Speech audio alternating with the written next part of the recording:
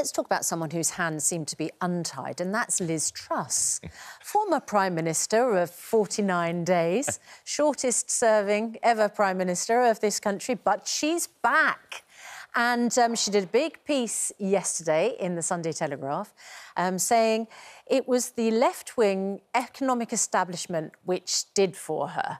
Now, I thought it was her own MPs that did for her, Andrew. Well, are they all part of the left-wing economic establishment now? I've never heard the Treasury being described as a left-wing establishment, actually. It's establishment for sure, but I've never thought of it international bond markets. Yeah. The fact that she went because... all the pension funds. Her budgets completely spooked the markets. She was going too quickly, too fast, and she'd come up with billions of pounds worth of unfunded tax cuts. That's what spooked the markets, and it's her fault. She did say, I'm not blameless, but in that very long piece in the Sunday Telegraph, 4,000 words, she didn't say sorry, and, of course, we know that she has to own some of the rises in mortgage rates that came about because the markets went into meltdown. She's done an interesting interview, and not with one of the main broadcasters, but with Spectator TV, and we've been provided with two of her answers.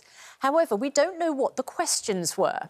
So what we're going to do is just play you the answers and ask you what you think the questions... Guess the question. Guess the question. What a new game. I love it. Yes. OK. Yeah. It's already being formatted as we speak. Yeah. Don't worry about that. The trick has gone in. The quiz show king is here this morning on a Monday. Guess the question with Loopy Liz. Right. So let's play you the first clip from the Spectator interview. Here we go.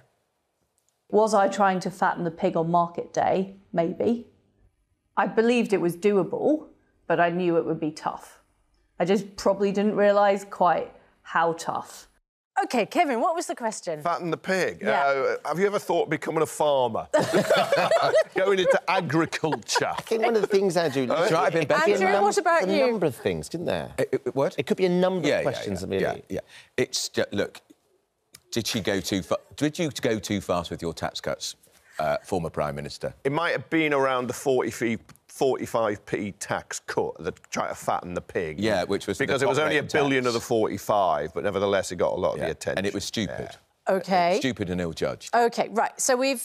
ding, round two. Right. The second clip from Liz Truss's Spectator interview. You would be more delighted than me, Katie. If there were lots of other people coming forward and making these arguments, I would be more than delighted to have other people go out there and make the case. But the fact is there aren't enough people making the case, full stop. Right, which case do you think? The West Ham should have... The cutting taxes. Champions League. Not this season.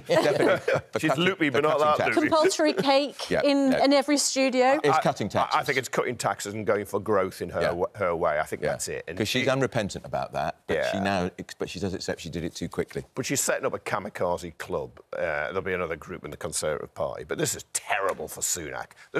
Three's a crowd. There are now 3 people who think they're Prime Minister. You've got Loopy Liz, you've got Boris Johnson, and you've got Rishi Sunak, who's supposed to be doing the job. You've also got Theresa May on the backbenches too. I mean, this is unprecedented. We've never had this before. 4 Prime Ministers, 3 former Prime Ministers and 1 Prime Minister in the Commons at the same time. Unprecedented. One of the things that struck me about the other things that she says, and that interview, I think, drops at 5 o'clock on Spectator TV, if you want to see more of it, is... If you want to fill in the gaps. She says that she and Kwasi Kwarteng weren't warned of what the financial instability, what their moves would do to financial instability in the markets. They weren't expecting that, and yet that has been immediately refuted on Twitter. Put his glasses on before. They're serious. It's because I'm here on a Monday.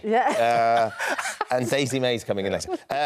On Twitter, Sunday afternoon, the economist Charles Reid contradicted that claim, saying he gave a lecture to the Treasury civil servants and sent a letter and an entire paper on the subject to Kwarteng personally, warning that any budget involving a fiscal stimulus that pushed the market interest rates risked financial instability and financial Maybe the crisis. Chancellor, as he was then, didn't tell Liz Truss. Oh, a lecture and a letter. Yeah. But I know Treasury officials warned them. But also, she wasn't interested in listening to them because she thought Treasury orthodoxy, they've got it wrong for years, I'm doing it my way. That left-wing economic establishment. But what she did, whenever anyone said, any officials who were experts said, what she didn't want to hear, she was just dismissed. Yeah, yeah. And she was abrupt. And he did the same as well. Now turn around and say no one told me. But also, they got rid of... The first thing they did was got rid of the most senior civil servant at the Treasury, Sir Tom Scholar, because presumably he was saying, if you do that, Prime Minister and Chancellor, this is what will happen. And they got rid of him. In politics, probably the greatest quality is authenticity. When you're governing, it is credibility.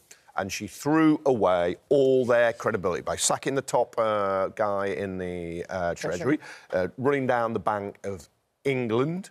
It was not publishing any figures with this mini budget from the Office for Budget Responsibility. And that's why the international bond market, which are very right-wing casino capitalists, it's not any left-wing economic establishment, all thought she's loopy.